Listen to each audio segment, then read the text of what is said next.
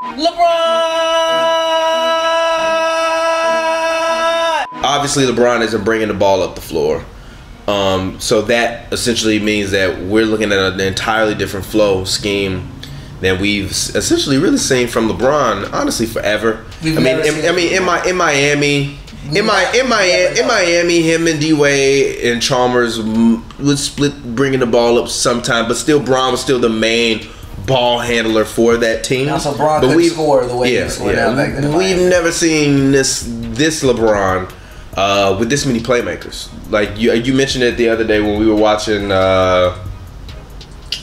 Lakers Nuggets, yeah, it was Lakers Nuggets. Or was it Lakers Kings? I think it was Lakers Kings, where you saying that LeBron has never played on a team with two other people that could be or are probably better passers than he is. Yeah. So I think this will be an interesting thing. Lonzo, is still recovering from the knee injury.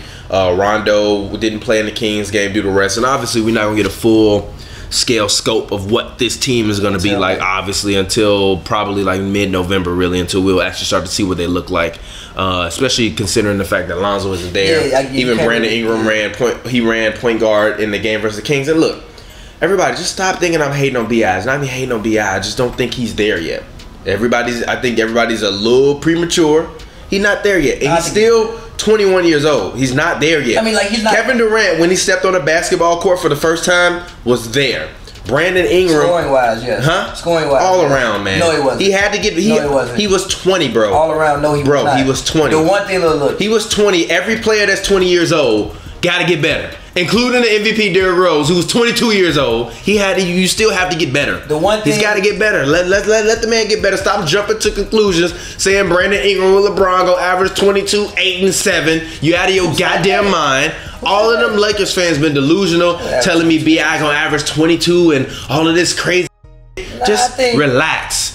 Do me a favor, relax. Let LeBron James be there. Let Lonzo Ball come back and take away the ball from Brandon Ingram more than he will be during the regular season, because Brandon Ingram not gonna even have the ball in his hands even as much as he is when Lonzo Ball is gonna be there. Let this team get a chance to play before everybody start trying to just make all these crazy assumptions and hot takes about who they gonna be. I don't even think Kuzma looks like he's ready yet. Kuzma still looks like he needs preseason mode to get him started. Ingram came out ready because Ingram was practicing all summer because he had to come out and get better. Kuzma was, but Kuzma has come into this preseason not shooting the way that you want him to shoot. He's done better. Everything else, he's stronger. He's attacking the rim more. He's actually playing down low a little bit more, like playing in the paint more area, grabbing more rebounds. I feel like Kuzma's shots are just coming in different places. Like last so you year, gotta learn. You gotta learn how to just where my shots are gonna come from and just learn to knock them down. He don't even know what shots to practice.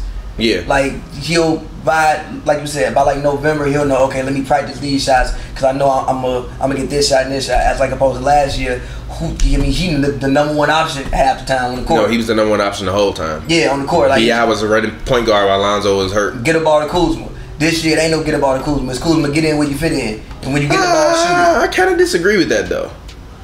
I do disagree with that. I think even what you've been seeing in the preseason, and honestly, Luke Walton runs his rotations a lot like Steve Kerr runs his rotations.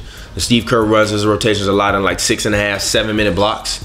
So even with LeBron going to the bench, LeBron is going to go to the bench and sit for 6.5, 7 minute blocks. He wasn't really doing that like that in Cleveland. He couldn't do that. He couldn't do that in Cleveland. LeBron 7 minutes, we gonna lose. Yeah, exactly. LeBron was on the bench. LeBron was on the bench. What, 3-4 minute spurts in Cleveland? No, like 40 seconds. But it would be like, I'm not talking about the playoffs, I'm talking about regular season. Regular season. Regular season, like 3-4 minute spurts. Yeah. LeBron is going to sit down from the 6 minute mark in the first quarter to probably the 7 minute mark in the second quarter. What they would so that's your time if you Kuzma to go crazy. What they would do in Cleveland was they would like figure out when the TV timeouts were coming and then sit them down, because obviously TV timeout give you like an extra. The TV timeouts are after the 7 minute mark, the first dead ball possession, I believe. Yeah, so really he might have set like 2 minutes of actual game time, but he set 4 minutes. Yeah, okay. So like that's what they would do, but that's just for LeBron. LA makes the most sense to prolong his career. Really? Who been telling you that for the past 6 months? Yeah, but look. Even though when I look at Cleveland, I like the roster Cleveland has. I still think I I still think if you put LeBron on this Cleveland team, they're still probably the favorite to go to the final. Well, no, second favorite because Boston obviously the better team. I don't even know if they favorites over the 76ers. They are. They are. I really like. Look, I know you believe in Jetty World, but it's not Jetty World. Not even just you Jetty. in CTE World if you believe in Jetty World. No. I mean Jetty. They have Colin. I mean Colin even looks better. It's like year 2 with this team. But still, just the strain that he would have on his body in Cleveland, he doesn't have here in LA. For instance, again, I don't think people realize how huge it is, the fact that he does not have to bring the ball up court. The one thing that Scotty always did for Mike was he brought the ball up court. So Mike ain't got to get hand checked 90 feet down the court, then get into the offense, then run around, then get the ball, then post. Is I'm already in position, get the ball, make my move, do what I want to do. Well, shout out to the homie Darius. Same way the homie Darius talked about. He talked about how he hated Kobe because Kobe, the whole play would be for Kobe to dig, on the triangle, to dig and repost position. So yes, I'm sure Mike was very happy that he didn't. That Scotty brought the ball up for me. He could just stand there and wait to dig and repost. Dig up position. I got it now. Make my move. But Ingram has looked very encouraging. If Lakers fans out here talking about 23, I think that's a little bit. Let's calm down a little bit. He gonna give y'all 20. He gonna give you 18, 6, and like 3. That's a great year.